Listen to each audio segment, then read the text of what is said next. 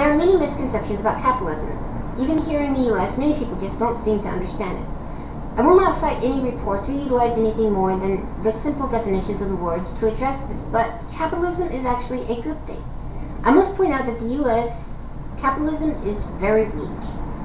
It is being usurped by corporatism, and everybody should know this. But what is the difference? Quite a bit. But first note that capitalism and consumerism are actually two sides of the same coin. They work together to complete the system. Now on to the meat of the issue. Corporatism is a system where the corporations hold the power, typically through the buying and bribing of government officials. Politicians and lobby groups in the US are often owned by the corporations. The reason this is important is because the corporations cannot exist without the politicians backing them, and without the regulations that give them control. Yes, I did say that regulations are what give corporations power.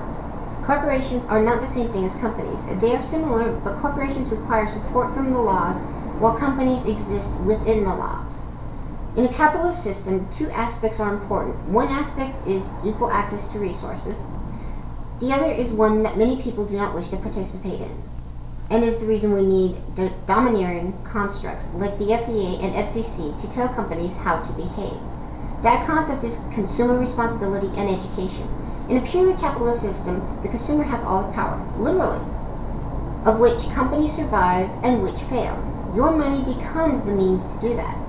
But this means you have to learn what the companies are doing and how they operate to make wise decisions and support the decent companies.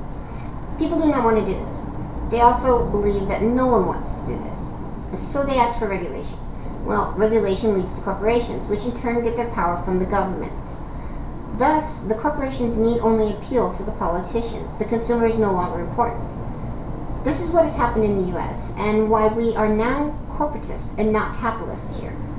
When this happens, equal access to resources is lost, and the only corporations have the pull to gain access to resources. This may sound oversimplified, but it's not really.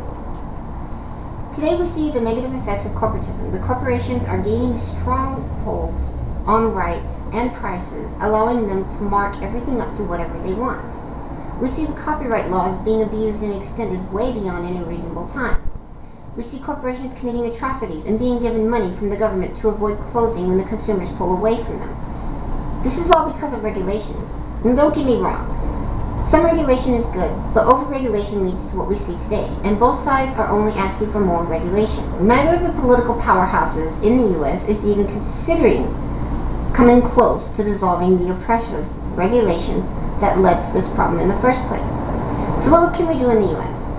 Embrace capitalism more, and be rid of corporatism.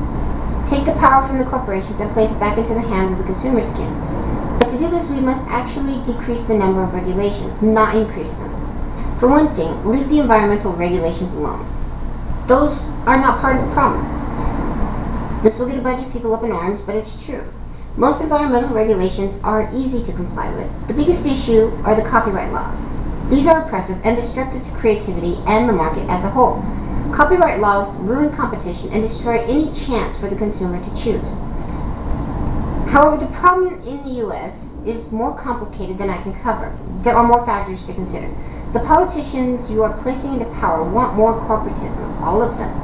Both Democrats and Republicans are bought and sold by the corporations. That is why whenever a politician comes into the game who won't play ball, they shun him almost immediately. I'm not one of those annoying people who will chant Ron Paul at every chance, but he did challenge the status quo. Ron is an example of someone different. A bit of a kook, but his heart was in the right place. And if you want to steer from corporatism, you need people different from the status quo, even if it means people like Ron Paul. Challenge the system the only way you can. Vote for something different for a change.